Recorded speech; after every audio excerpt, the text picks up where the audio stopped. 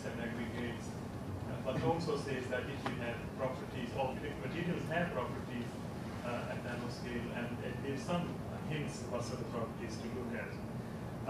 The other better definition would have appeared in the novel food regulation, but at the last negotiation stage it failed, not because of nanotechnology definition, because of animal cloning, and now it is undergoing in a reform form through the Parliament, European Parliament.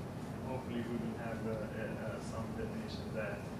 In the meantime, European Commission issued a recommendation, because all it said was that 1 to 100 nanometer particles and your material is nanomaterial. And industry who were dealing with micronized materials, they were saying, how many particles do I need in my material to call it a nanomaterial? Will it be 1 particle, 0.1%, 1%? Where is the threshold? So after a long deliberation, the Commission has issued this recommendation which says 50% of more particles, not in terms of weight, and this is important, this is in terms of particle number distribution, because nanoparticles are so light that even a small fraction will have trillions of particles, and this is important to consider. So this recommendation is meant to be overarching, and it is meant to be adopted by various regulatory frameworks in Europe. So this is happening at this moment in time. So this is not adopted in the food regulation at this moment in time, but if it is adopted, then we will see how many existing and new materials come under nanomaterial definition, and whether some of them will require re-evaluation. So it's waiting at this moment in time. And why we need to worry about safety, why we need to worry about regulation, and why all these definitions and all that? Well, materials we already know, and all we are doing is downsizing, nanosizing them. So all these properties which are being promised, less use of chemicals, increased surface area, better control of material properties, improved dispersions, enhanced uptake and bioavailability, fine. But by the same token, when you produce particles at nano size, they can go through biological barriers, membrane barriers. And the scientific evidence now suggests that if particles are inhaled, they will not stop at the lung barrier, and lung barrier will probably let them go depending on particles' size and shape. Smaller particles within remember the nanoscale is from 1 to 100 nanometer. So smaller nanoparticles within that scale will have better chance of getting out of the lung, and then once they are in systemic circulation, they might end up in various organs. And there is already evidence in literature, published literature, that they can end up in brain and liver and kidney and everywhere. Skin application, which is like cosmetics, there is a very good body of evidence which says that particles do not migrate down the skin. Apart from the top layer of our skin is dead cells, and they remain trapped in that, and they do not go down into the skin. Although more testing is being done on every other type of particles, but all type of particles, including nanoparticles, they do not go down enough to reach viable cells or the circulatory system. Ingestion via food and drinks, which is our topic, is another issue altogether. Compared to other two routes, we have gastrointestinal system where we have very active digestive system working, which is meant to chop down things. So even if nanoparticles are adhering to food particles or bound to food particles will eventually digest out, and then nanoparticles will be free. So this is an area where we have an active machinery working, which will actually try to destroy nanoparticles as well, whether nanoparticles survive, whether they don't survive, whether they are digested themselves. Once they are broken down and they don't lose their nanostructure, they are not nanoparticles anymore. They are just like any other kind. So this is where lots of research is going on at this moment in time. And I will describe some of that. Again, to summarize, the nanoparticle concerns relating their safety is that they may cross membrane barriers, and they may reach unintended parts of the body. they may show altered biokinetics. Once they are in, we know biokinetics of normal chemicals, which is driven by partition between organic phase and aqueous phase, their molecular weight, their charge, etc. Particles have different behavior. And one thing that is emerging from literature and studies is that particles, because they have huge surface, at nanoscale, they have huge surface energy, they tend to bind and absorb things on their surface, and especially proteins. And once they are coated with other proteins, once they are in the serum, for example, they get blood, they get serum proteins around them. And some of those proteins are actually allowed in the cells, and this is how these particles hitchhike various mechanisms. And once they are in the cells, it appears that unless particles are degradable, they will then disappear. If they are not degradable, then body have very little mechanism to throw them out of the cells. And this is a source of concern. So, in short, the nanoparticles made of soluble or degradable polymers should not raise any special safety concerns. So, if they are made of materials which are milk proteins or whatever, as long as they are digested in the gut and they release their contents there, fair enough, there is nothing to worry about. And probably loss of food structuring at nanoscale will fall in that category. Nanoparticles which are made of insoluble or biopersistent materials are really a source of concern because they might end up in the body in different non-intended organs and start interfering with the various biological mechanisms. Is there any mechanism for safety assessment? So in Europe, again, I must say that this varies from various jurisdictions, but the European approach is that to issue definitions, guidance, and put in place pre-market notification and risk assessment, authorization, and labeling. Everything is in place in regard to that risk assessment on a case-by-case basis because there is not enough information to derive principles so that you can put various nanoparticles in categories and say this category is safe or that category is safe, apart from degradation and solubility kind of issues. And then various committees have the task to issue scientific opinions if a nanoparticle material is used in whether in cosmetics, food, or other materials. So scientific opinions regarding food applications are issued by EFSA, this is European Food Safety Authority, and SCCS, which is Scientific Committee on Consumer Safety for non-food applications. Safety assessment, as we know, for chemicals, hazard, exposure, and you put them together and then you measure risk. So if one is missing, for example, if it's not hazardous, it does not matter how much exposure there is, it will not have any risk. If exposure is missing on the other hand, and material is very, very toxic, it does not matter because there is no exposure to consumer. So risk is, so hazard does not necessarily mean a risk.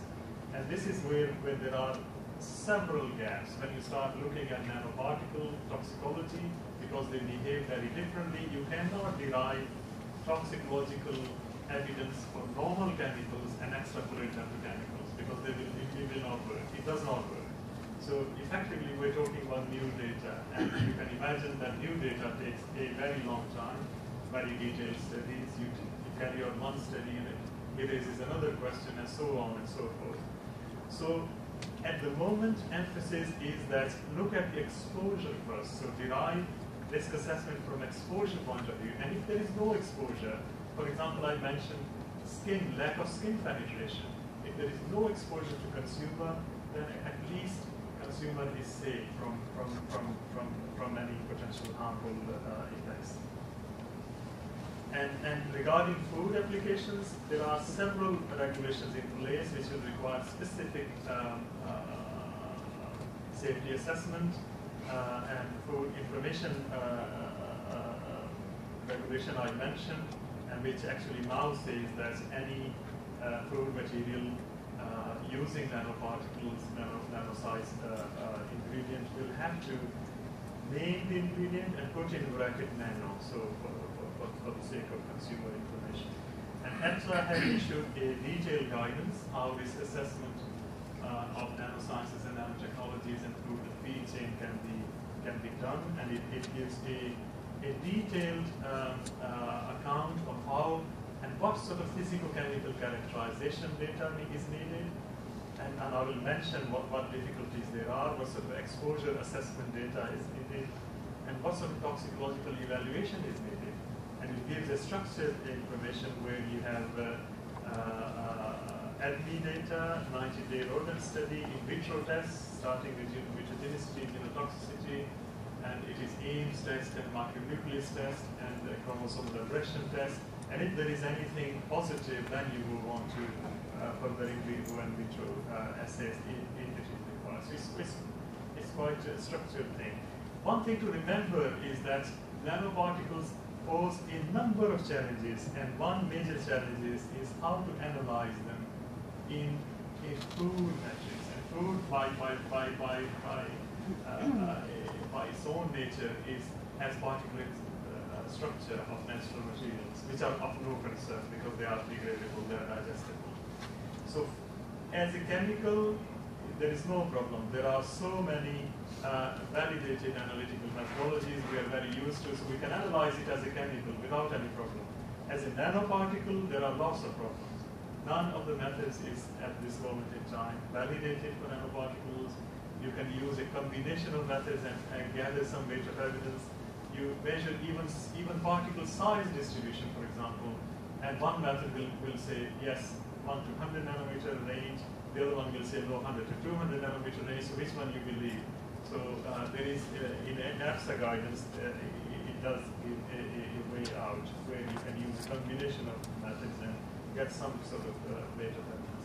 Similarly, when someone is doing toxicological or physicochemical evaluation, there are so many issues. Unlike chemicals are tested where you have in vitro system and you put 1 milligram per liter or something and go home and come back next day and count how many cells have died and whatever.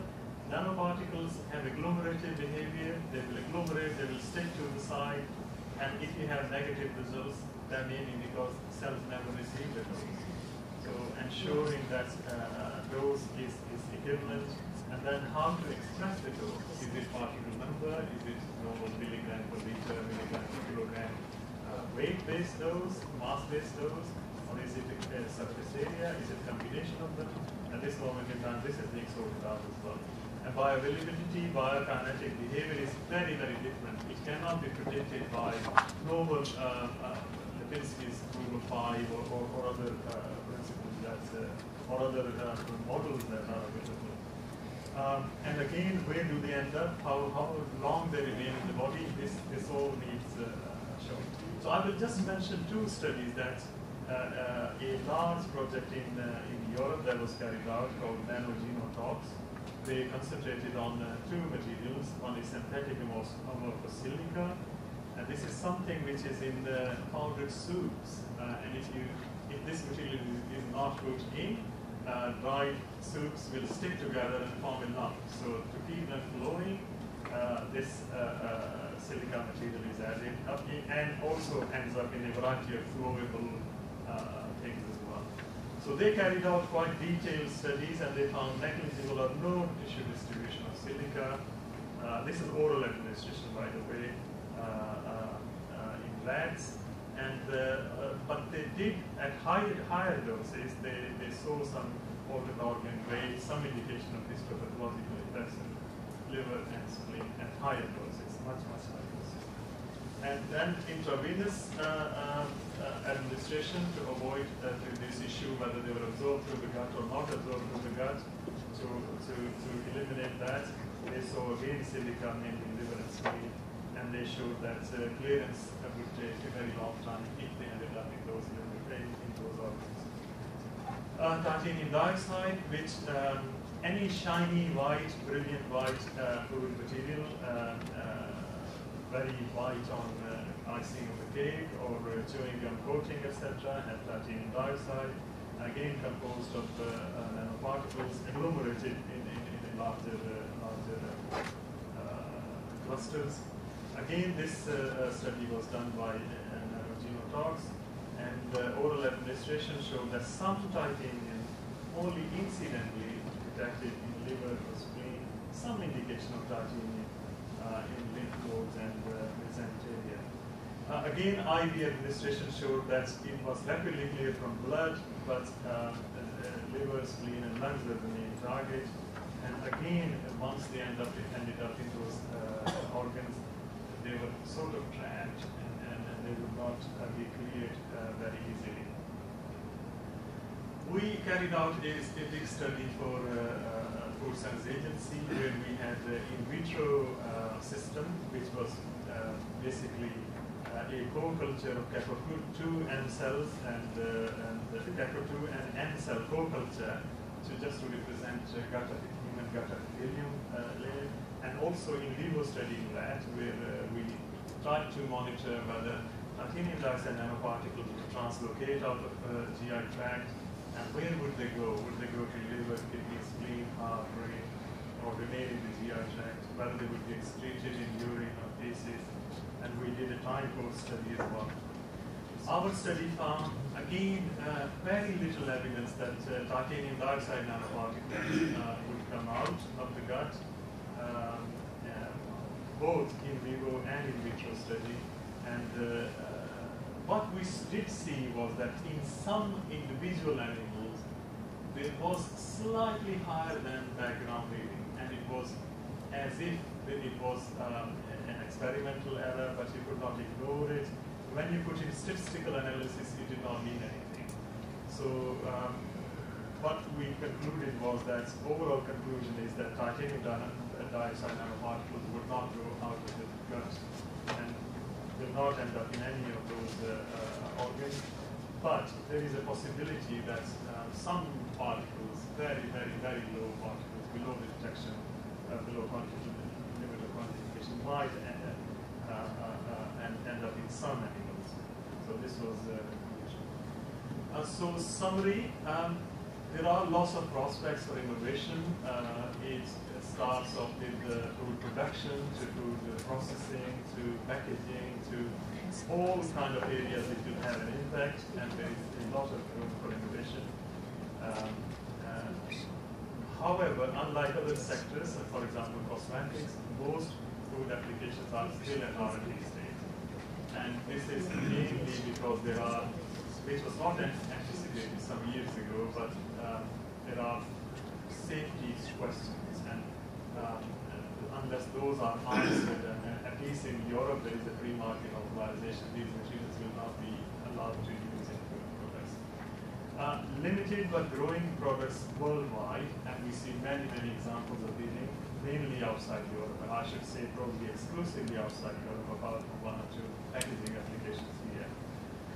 Regulatory definition, how it works out with clarity, which of the new or existing additives can be regarded as nanomaterials. It may be that some of the existing ingredients which are now regarded as micronized will end up in this definition, and hence their safety will be evaluated. New challenges in relation to material characterization, toxicological evaluation, exposure assessment, risk assessment, all those areas are not easy to address. They are not like chemical. You cannot simply take an assay which we use for chemicals and say, we're using OECD method 401 or whatever, and are used for nanoparticles. I will give you one example. Silica and some other materials are regarded as soluble. And again, the method used is OECD standard method for chemicals. And if you have sugar or salt or something, you take a certain amount, you put that in water, you shake it a certain amount of length of time, and you see whether the material has disappeared, it does not sediment, and you say this is soluble. Same thing happens with nanoparticles. You put silica, you put a few other nanoparticles, they will disappear from eyes, clear solution, and you say this is soluble. You look at the electron microscope and all the particles are hanging around, so it is full of nanoparticles. So standard method developed for normal chemicals will not work straight away. So there are certain additional things that one will have to do to determine their properties and behavior. Safety concerns are mainly, and again I will emphasize, are mainly poorly soluble or insoluble and biopersistent nanoparticles. If materials that are nanostructured and they are digested, they are broken down in the gut, they do not end up in the systemic circulation, they are of no concern. Because the moment they lose their nanostructure, they are no more nanoparticles, they are like normal chemicals. And again, to reassure that regulatory frameworks are in place and products will have to go through safety evaluation or authorization. So just to complete that, we have published quite a lot on this subject. The top one is a review of 2008, and then there are 2 further reviews. We have also published a book on this issue, which summarizes much of the issues around.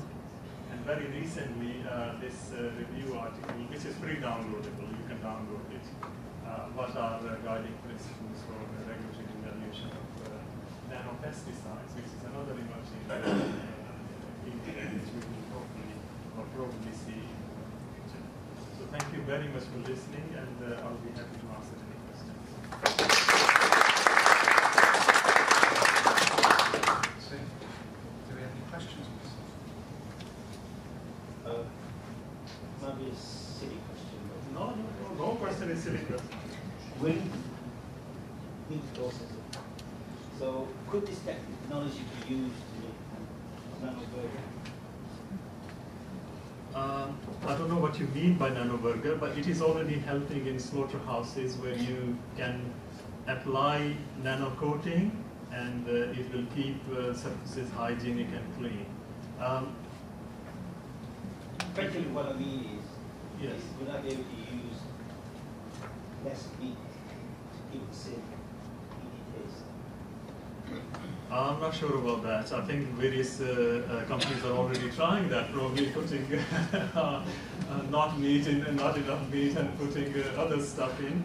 I'm not sure about that. Using some ingredients,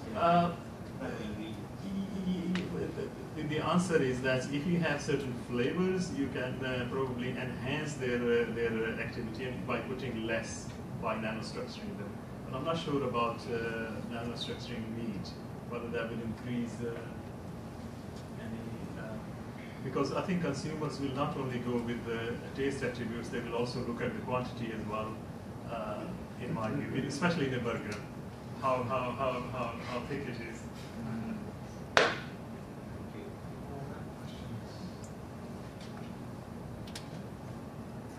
Thank you very much.